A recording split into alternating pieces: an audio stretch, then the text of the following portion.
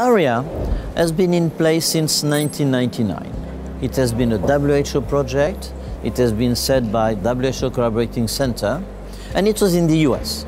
So I think that since a lot of activities are around Europe, it was needed to transfer ARIA from the US to Europe. And the best place to go was EUFOREA.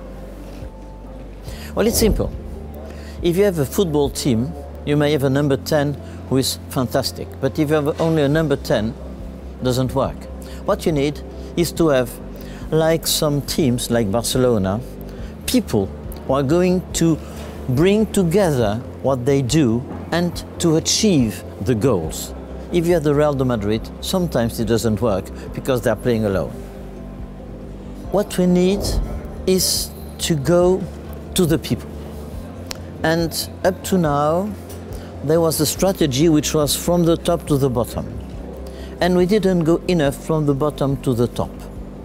So what we try to do is to embed everyone in order to make people engaged, self-medication, in order to better manage allergic rhinitis and asthma.